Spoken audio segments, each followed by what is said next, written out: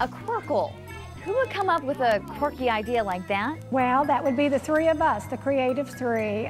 Myself and my sister, who's a marketing major, and Jessie Kuhn, who is the designer. Those three Missouri State graduates decided to fix a problem they were seeing in local classrooms. I noticed that phonics alone, the kids just were not becoming excited. But when I incorporated science with it, I saw just this passion and excitement.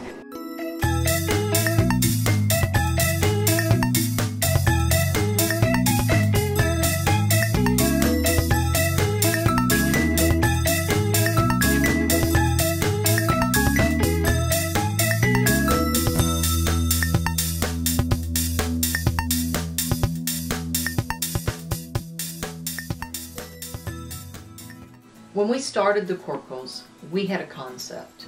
We wanted the science to be fun, it had to be hands-on, and it had to tie to literacy. What the surprise has been, however, is the various ways that teachers, parents, and other educators have been able to incorporate the Quirkles into their activities. After-school programs, mentoring programs, regular classroom, libraries, parents using the Quirkles as enrichment at home, all have found creative ways to tie the Quirkles into their learning activities. A mentoring program that's been fun to watch grow and develop is the LEAH Project. It's a program in Boston where emerging leaders, young high school students, go into elementary classrooms and work with those children to help engage them in science. Do you believe that Yoda can blow the through? Yeah, because I tried to water. Me too.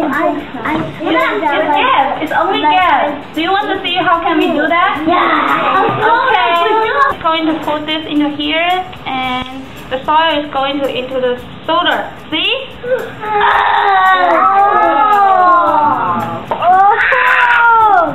I have this on my phone. Is this fun? Is it amazing? Good.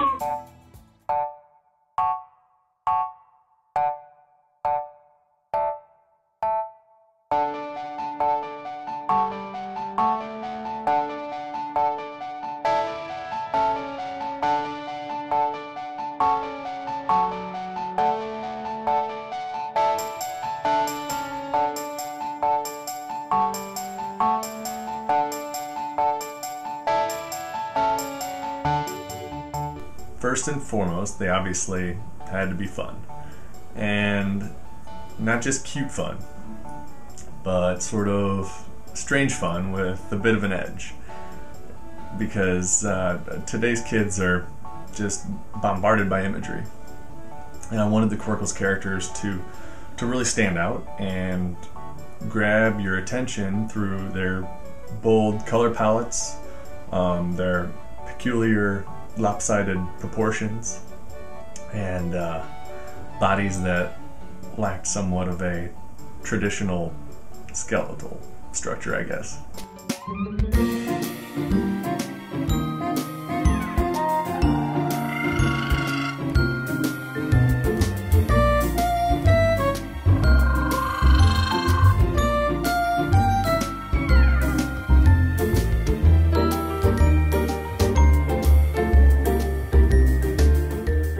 Teachers have told us that they use the KOLR segments to show their students, and they're able to see how the experiments work. So it's really been a great resource for teachers, and it has really broadened our market all across the United States. Now this is what we call hydrophobic sand. All right. Water-fearing sand. Water-fearing, now, right. I'd like for you to take this sand and slowly pour it in the water.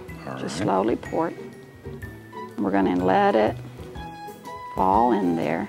Oh. Now notice what it does. First of all, it's kind of clumping up after it. Clumps together. And I'm going to hold it up so make sure that the TV audience can see how it kind of forms a sculpture in the cup.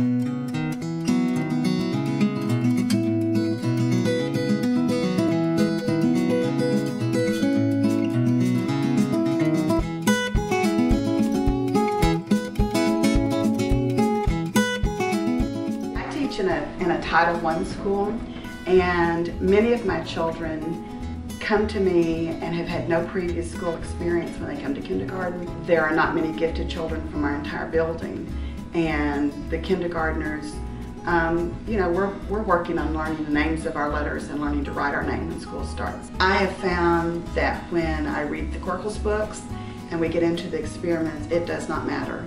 They are all of them seem to be engaged, and they're equally able to do what is in there, and they learn from it.